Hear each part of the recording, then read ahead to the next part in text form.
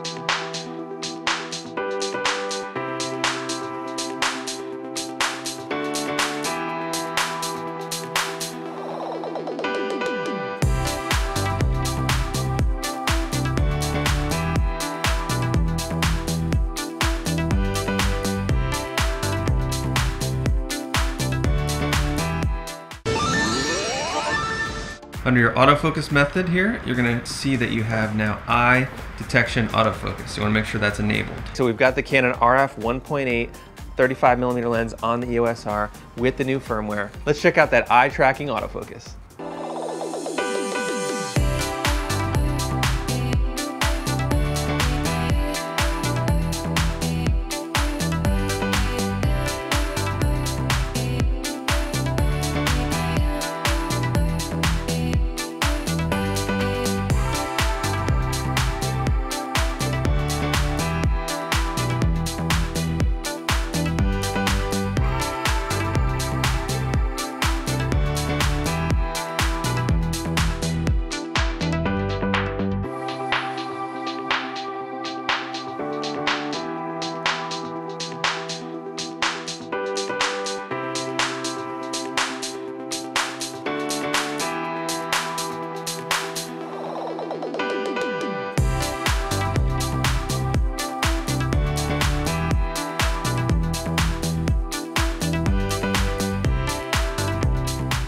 Okay, now we're gonna swap over and use an EF lens, the 35mm 1.4 version 2. So we're gonna put on our adapter for the lens so we can attach our EF lens to the EOS R.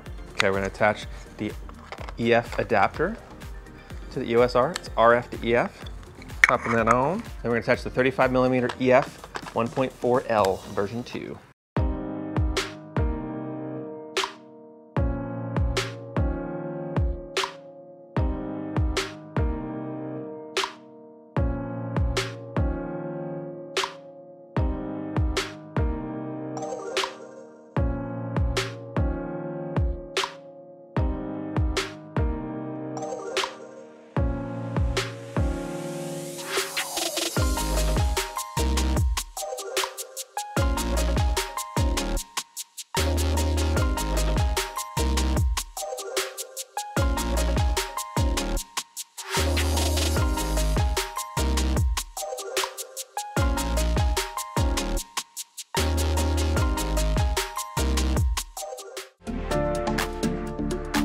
Okay, so now we're gonna test out the 35mm 1.4 lens eye autofocus face tracking.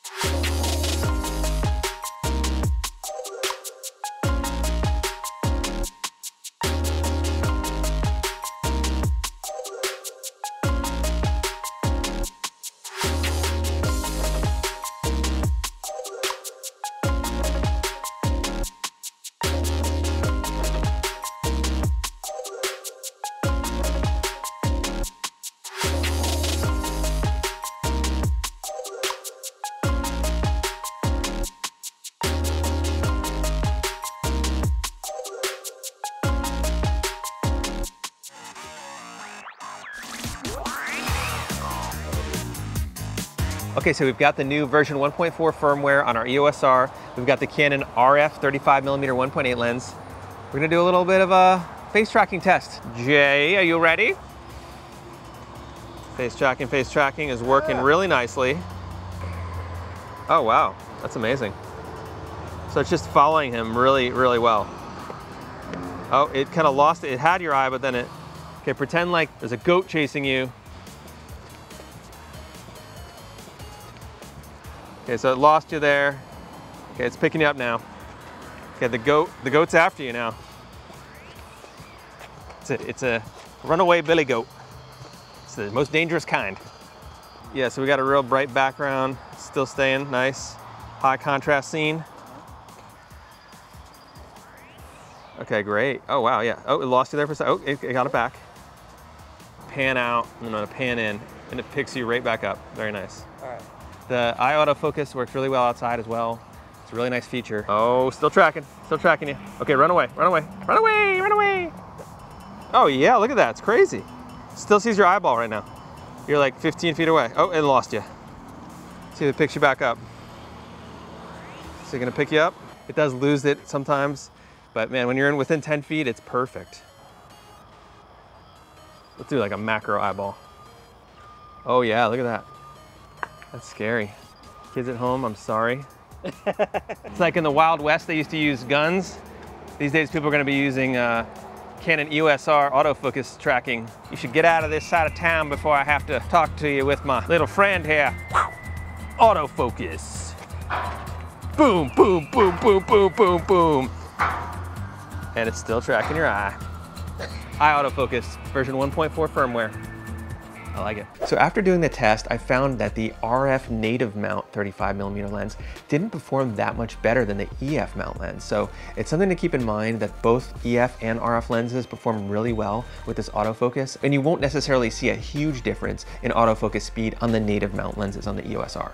So when we did the eye autofocus tracking, you could see when our subject moved his head really fast that it still stayed with him there. Now, it didn't quite always hit on the focus. I do think it's an improvement over the previous firmware, but it's still not perfect. What autofocus is perfect? So I found that with the original 1.0 firmware as well as the 1.4, the autofocus tracking seems to stop about 20 feet out.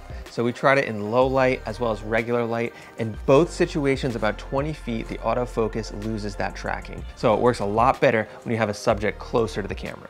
It's interesting to see how the eye autofocus face tracking on the new version 1.4 firmware really catches the face a bit better and also seems to lock on the head of the subject a little bit better, and it seems to work from further away. So when our subject's a bit further away from the camera, the focus tracking is still staying with them. I think it's a great update. I'm really excited about the new firmware and what I'm gonna be able to do with it. I hope seeing the older firmware with the newer one side by side was helpful. For me, it definitely was a big difference, and I'm glad that I updated. All right, guys, thanks for watching. We hope this tutorial was helpful. Let us know what you want to see in our next one, and we'll see you next week.